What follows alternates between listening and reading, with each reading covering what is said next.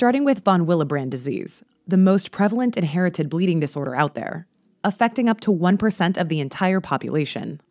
In the most common form of von Willebrand disease, there's a quantitative deficiency of circulating von Willebrand factor, which is normally produced by both megakaryocytes in the bone marrow and endothelial cells inside blood vessels.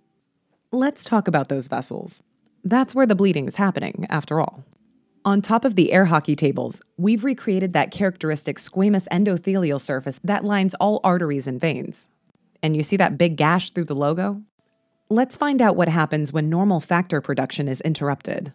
First of all, let's draw in some autosomal dominant dominoes. Von Willebrand disease is caused by an autosomal dominant mutation in the VWF gene, which results in less von Willebrand factor circulating in the blood. Deficiency of circulating factor has several downstream effects. To understand what happens, let's first review the role that von Willebrand factor normally plays in coagulation.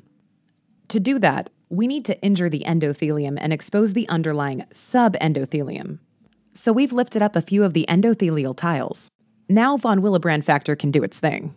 First, and most importantly, it forms an adhesive bridge between platelets and subendothelial structures at the site of endothelial injury. Specifically, it binds to both glycoprotein 1b on platelet surfaces and to the exposed collagen on the endothelium, linking them together. See how those platelet pucks are starting to aggregate together?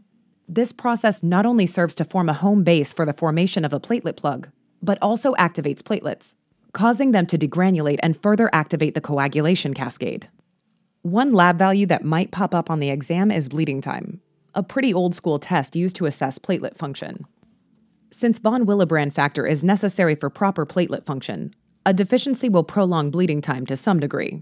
It's not very sensitive, or reproducible, or convenient. But bleeding time is still sometimes used when identifying patients with severe hemostatic disorders. And remember, platelet count is normal here. It's merely platelet function that we're messing with. The second function of von Willebrand factor is to bind factor VIII in circulation and protect it from degradation, significantly increasing its half-life. This allows factor VIII to participate in the intrinsic coagulation pathway. So watch your face. See that 8-ball falling to the floor? In von Willebrand disease, reduced von Willebrand factor means factor VIII isn't going to hang around for very long. Remember, factor VIII participates in the intrinsic clotting pathway, the function of which is measured by partial thromboplastin time, abbreviated APTT. To sum it up, less von Willebrand factor means less factor VIII, which leads to a dysfunctional intrinsic pathway, causing a prolonged APTT, embodied by that prolonged sound made by all those pucks bouncing around.